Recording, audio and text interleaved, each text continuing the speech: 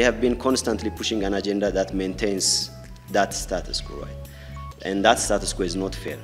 They've been shying away from signing and ratifying the Nile Basin Cooperative Framework of Agreement, which actually has a principle of equitable share to each member of the Nile Basin countries.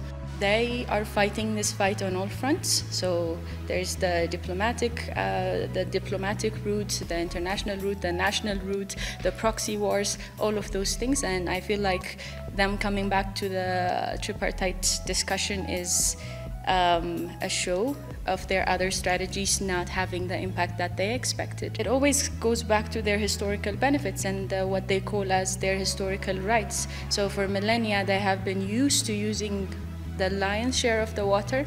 They have had this uncontested monopoly throughout history. Their colonizers, their protectorates, and basically the whole of the world has been aiding in ensuring that this historical right of Egypt was protected until now.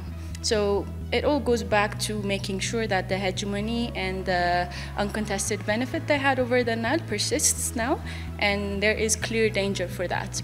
No country in the world would actually have a history of sharing the details of its unilateral project to other countries who definitely have some stakes and who definitely will be standing against it.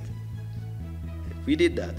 Well, I understand the empowerment of GERD within a very short period of time would definitely affect insignificantly, of course, the water shares of Egypt and the Egyptian government, but it is not as such a very serious and significant impact that it would impart on the uses of the water by Egypt and Sudan. The benefits are, I think, much 100-folds than the side effects. The problem is now that we're dealing with a country which is basically used to having the whole of the pie or the whole of the cake. So any kind of sharing feels like injustice for them. Any kind of loss in the water is going to be significant loss to them. So the way I see it, there is no convoluted issue here. It all goes back to Egypt not wanting to lose its historical hegemony, its historical unjustified benefits and share of the Nile waters.